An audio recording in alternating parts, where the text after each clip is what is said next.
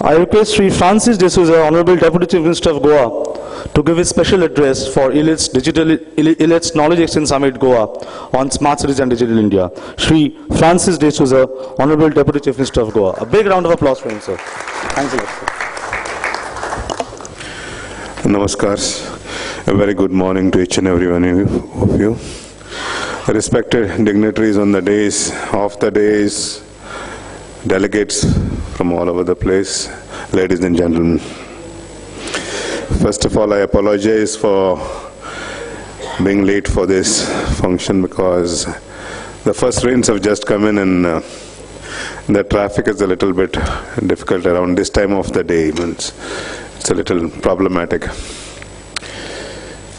Friends, we have come here for knowledge exchange on smart cities. When we talk about smart cities, we think that everything should be smart. Smart in all sense of the terms. When you say smart, it's good roads, it's good electricity, good water supply, good sewage system, good garbage system, good IT system, good transportation. All services connected to the common man should be smart. Now, the question is, when you take an old city like Panjim, the capital of Goa, how do we make it smart now? Because it's an old city. So how you make an old man smart? It is that way. An old man is an old man. It has got its inherent problems. Over a period of time, it gathers a lot of problems. So how you make that man look smart? You just cannot put a coat over it and say, you look good now. You put some powder on the face, you look good. You put some rouge on the cheeks and say, your cheeks are looking red now. It's nice. It's not that way. So all the services have to look smart. I would say when you plan a new city, you can think of all the concepts. When you want to start a new city, a new satellite city, you can do everything, you can think of everything. And you can do it also. Because it's a planned city like Chandigarh, you can go and see, it's a planned city. You can do a lot of nice things.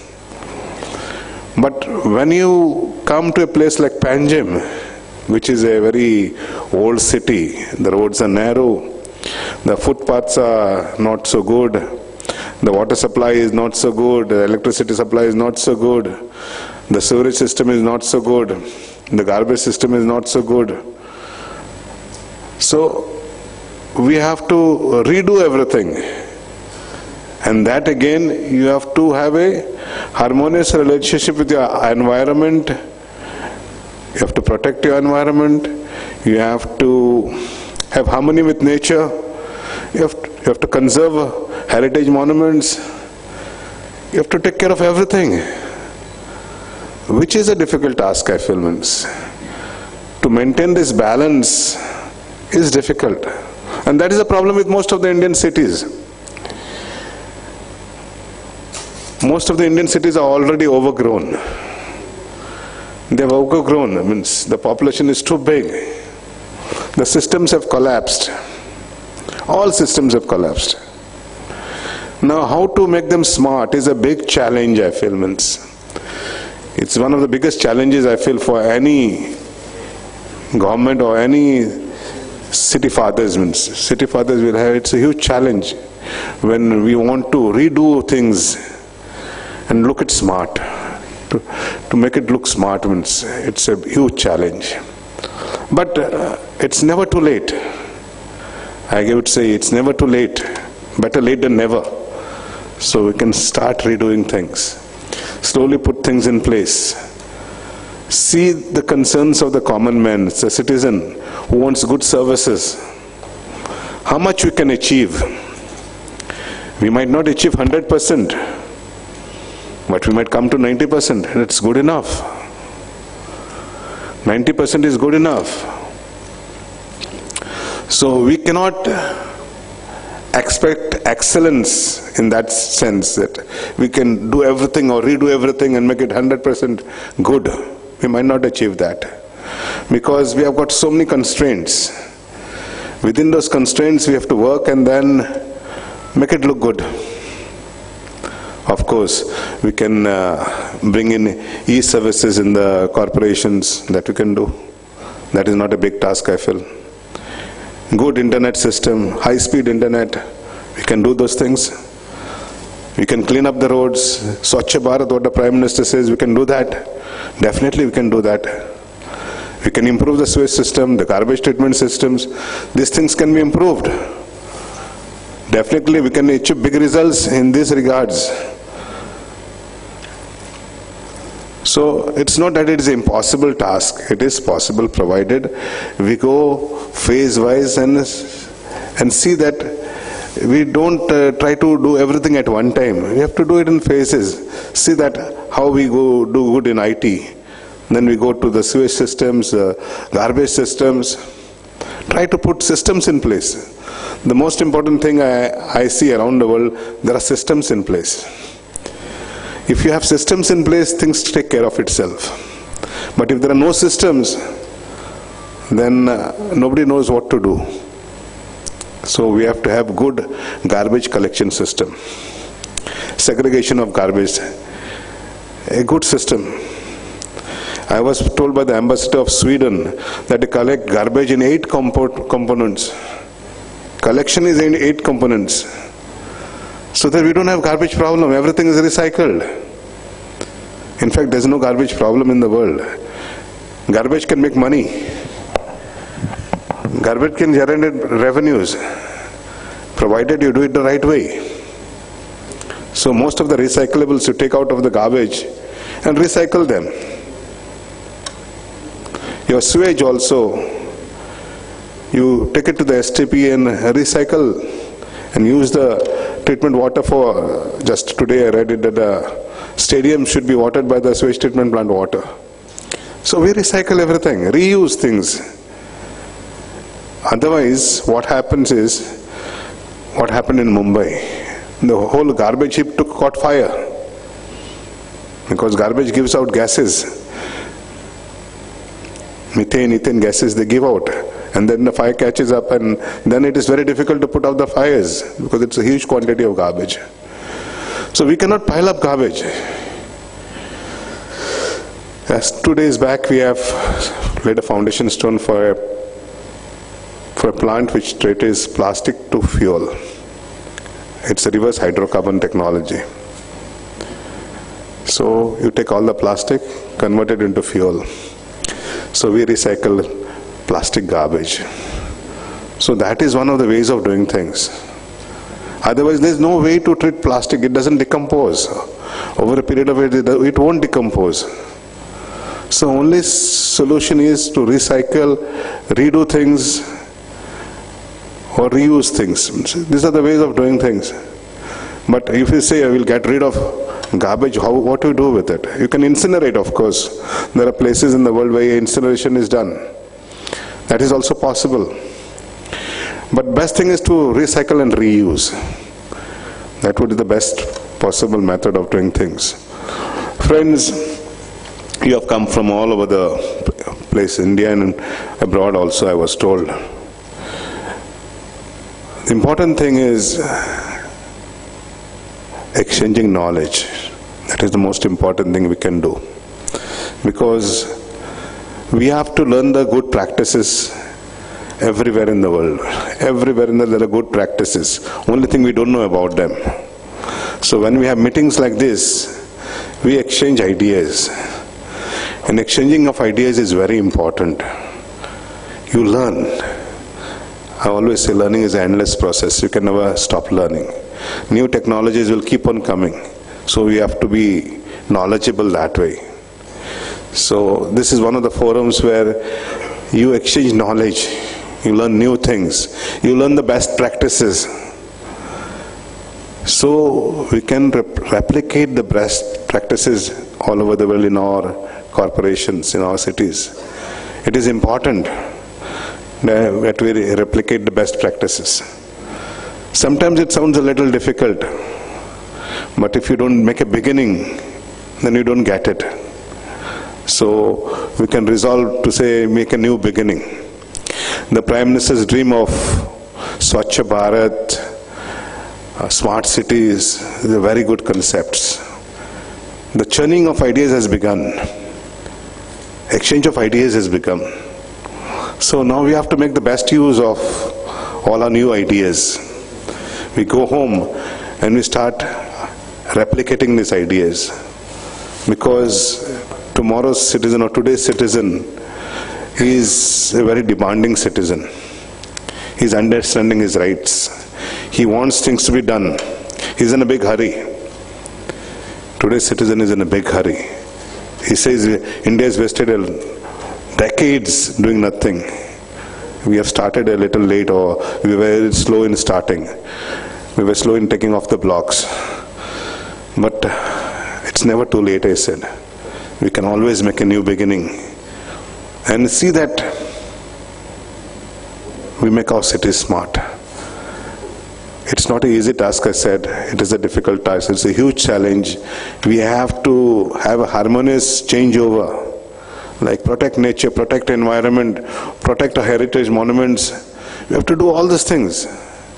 But we have to find a way out. We have to sit and discuss. That's the best way of doing things. I always say, you sit and discuss. What are the difficulties? You'll find a solution. But if you don't sit and discuss, you'll never find a solution. So that is a problem with many of us, especially the elected representatives. They feel that they're elected, so we don't have to listen to anybody now. We are capable, or we are competent enough to decide things. I do agree. As elected representatives, you have a right to decide things. But there's no harm in listening.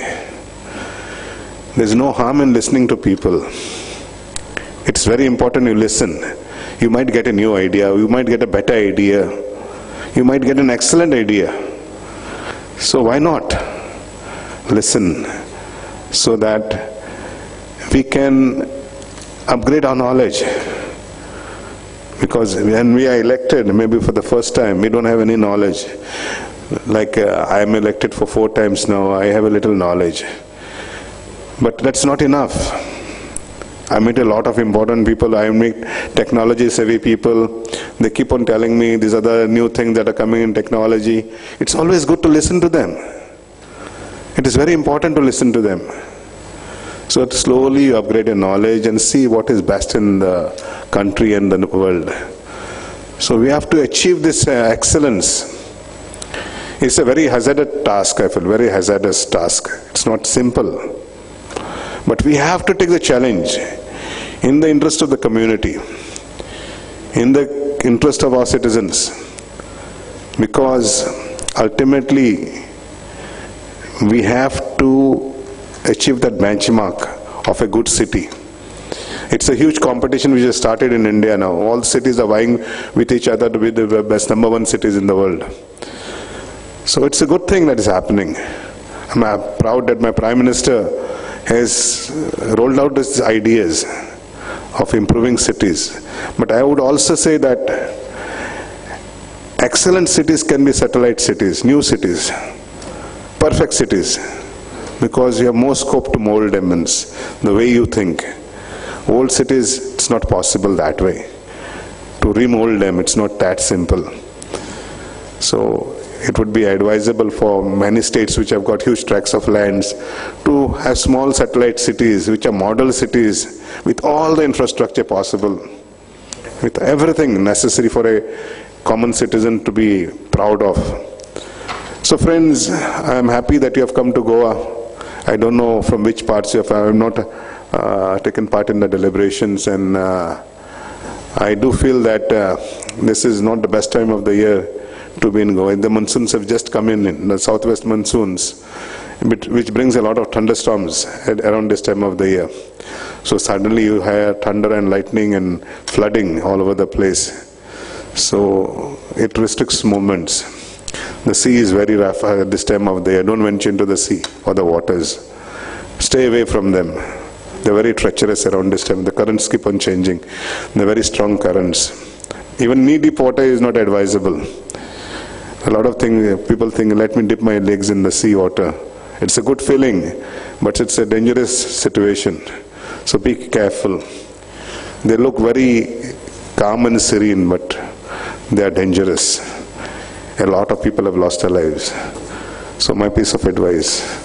Secondly, Goa is one of the smallest states in the world. It's a dot on the world map. A small dot you see. You might see it, you might not see it also. But it's the 10th most important destination in tourism in the world. So it's an important destination. We have a population less than 1.5 million. Less than 1.5 million. Consisted of 14 urban local bodies. Only 14. Out of 3 are A class. The rest are B and C class. We have 190 panchayats, 118 and 190 panchayats. We have 2 districts, 2 sub-districts. So I have to understand the smallness of the place. We are 38% reserved for notified forest. Of this, our land mass is 3,702 square kilometers. It's a very small land mass, out of which nearly half is forest or green. So the rest is agriculture, the rest is roads, open spaces.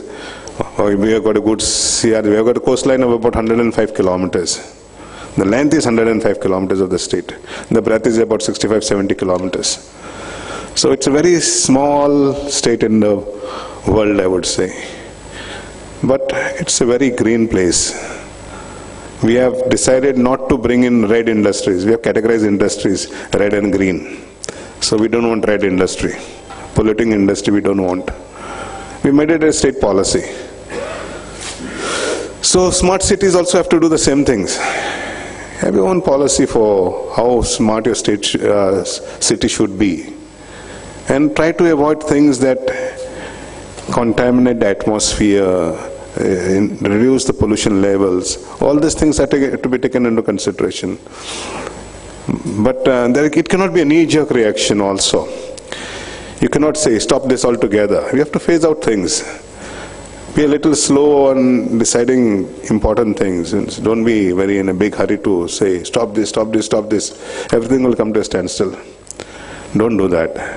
Rather than phase things out slowly, effectively. The idea is effectively do things, rather than do it in a knee-jerk reaction way. So friends, enjoy a stay Goa. Of course, Goa is the land of liquor, songs, sun also. The sun is not there the last few days.